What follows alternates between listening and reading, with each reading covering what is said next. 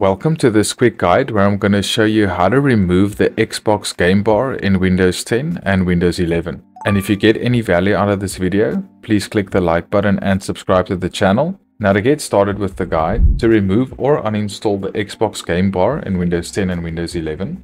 First, if you're on Windows 11, right click on the Start button, then go to Settings. Then here on the left, go to Gaming, then click on Xbox game bar, and then turn this slider off, and that'll disable the Xbox game bar on Windows 11. In a moment, I'll show you how to do this on Windows 10, but if you go ahead and click on Apps, then on Installed Apps, and you scroll down on this list until you get to the Xbox game bar. If you click on these three dots, you'll see that you're unable to uninstall the Xbox game bar, but I'm going to show you how to uninstall it in a moment. But for now, you can click on Advanced Options, then scroll down, and here in the background apps permissions, you can click on this drop down menu and then click on Never, which will keep the Xbox game bar from running in the background.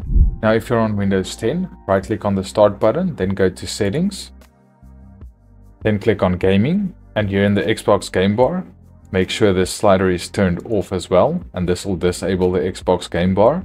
And now if you click on Home, then on Privacy, and here on the left you scroll all the way down to Background Apps. Here you can also just turn off background apps in Windows 10 and then exit out of that. Now to completely remove or uninstall the Xbox game bar from Windows 10 and Windows 11, you can go ahead and download the Hybrid Uninstaller, which you can get from this webpage. And I'll also include this download link in the written guide on my website. And you can find a link to my written guide in the description of this video. But once you're on this webpage, you can download the portable version of Hybrid Uninstaller.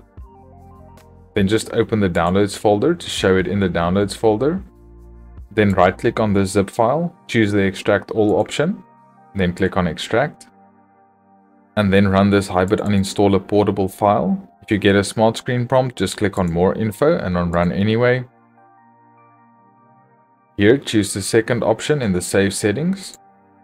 Now here in the Hybrid Uninstaller, go to Tools, then Windows Store Apps Manager.